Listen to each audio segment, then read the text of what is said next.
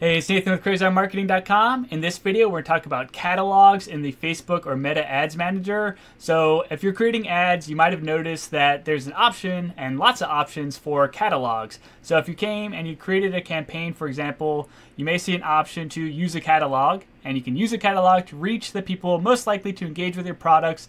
You can also select your catalog at the ad level to use as ad creative only. And so if you flip this on, you'll get a bunch of different options at the ad level. It's like different things for ad setup and ad creative and all this other cool stuff that pulls information directly out of your product catalog. And this can be great for retargeting campaigns because Facebook has all this information. It can see your catalog and it can show people products and or services that you have that are most likely to convert with that individual. So there's a bunch of cool options if you use a catalog. Additionally, let me come back out here and turn off this catalog option, and we'll go back to the ad area and we can scroll on down here to instant experiences. So I have another video on instant experiences, and in that video we talk about using a catalog in your instant experience. So you could use that catalog to show your products and services in an instant experience if you have one of those set up.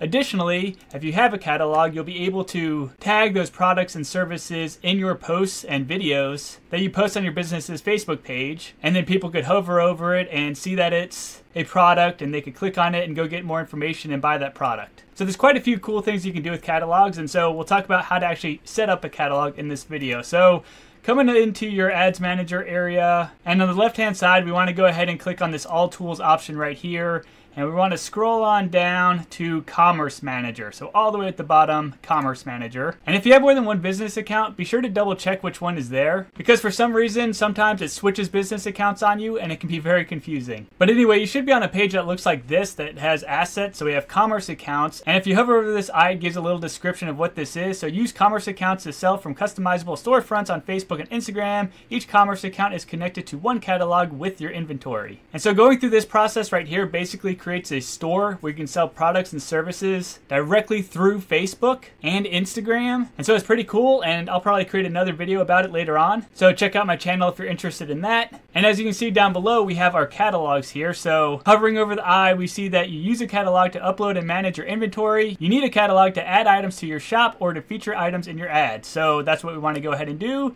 So we'll go ahead and click on Add Catalog right here. And we can go ahead and select our catalog type. So we have e-commerce, travel, real estate, and auto. I'm going to go with e-commerce in this example, but obviously select what's relevant to you. And then we have online products, or if you have a local business, you could use the local products option. So this catalog uses location information to promote local inventory products or services. So that can be very powerful if you have that type of information, but we'll go online products and click on next. And now we get into the upload method right here. So we could go ahead and upload our product information. So add your items manually or in bulk, or use your MetaPixel. And then there's also the connect a partner platform, where you automatically import items using a partner platform like Shopify, BigCommerce, and more. And we can see all the partner platforms right here. So there's a bunch of them like Shopify, GoDaddy Feed, we got WooCommerce, Magento, OpenCart, all right here. So if you use any of these partner platforms, I definitely recommend doing it through the partner platform, because it'll pull in all your information directly from your store into Facebook, and it'll sync everything up, and it'll keep track of inventory and all that type of information. And it'll also create one of those commerce stores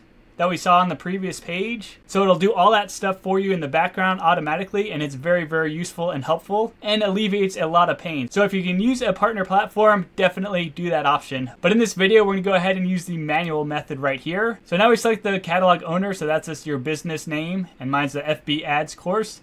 And then we can go ahead and name our catalog. So I have catalog for video here, and now go ahead and click on create. And just like that, my catalog is created. We'll go ahead and view the catalog now. And now we have several options on the left-hand side right here. So we have items, sets, issues, data sources, events, and then ads, shops, and settings. So we'll go through a few of these real quick. First, I want to go ahead and start with data sources. So I'm going to click in here. And so you can go ahead and choose your preferred option. So again, I'm going to be doing a manual entry in this particular video, but there's also data feed. So you could use a spreadsheet or a file to add and update your items automatically. And so this is kind of cool because it can pull from Excel or Google Sheets. So if you have your inventory on a Google Sheet and you're tracking it that way, you could go ahead and connect that sheet to Meta right here, and it'll automatically pull pull the information from that data sheet, and you could go ahead and download a template and make sure that you fill in all the required information so that way everything will sync properly between your sheet and the Meta platform. So if you have a lot of products and services and you're not using one of their partner platforms, then the data feed could be a very useful option for you.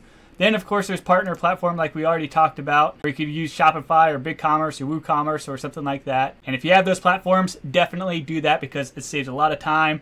And then there's the pixel option, where you use your Meta Pixel to automatically add items from your website. And I have found this to be super confusing and hard to control. So I stay away from this method because it's just too cumbersome and I can't quite figure it out. But let's go ahead and stick with manual, and we'll click on next here. And so a lot of this is pretty self-explanatory. We come over here, we can add our images, so we can go ahead and drag and drop a file to upload. And you can add multiple images for your product if you want to. We'll go ahead and click on save. And so we can go ahead and choose a file on our device, and let me navigate to one. And I actually uploaded 2 images, so you can upload multiple images here. We can go ahead and click on save. And then we'll go ahead and add a title and a description of the product that you're selling. And then you want to go ahead and include a link to your product. And then you can go ahead and add your price in here. So again, self-explanatory stuff, $14.95. And we could also add a sale price, so you can make it look like it's on sale, or if it's actually on sale, you could go ahead and do it like that. So we'll just say that it is actually 99 cents, and we'll scroll on over here. So Facebook product category, and you want to stick it into a category that's most relevant and specify the condition, availability, status, brand. So I'm going to add a brand, and then content ID is usually like a SKU or other unique identifier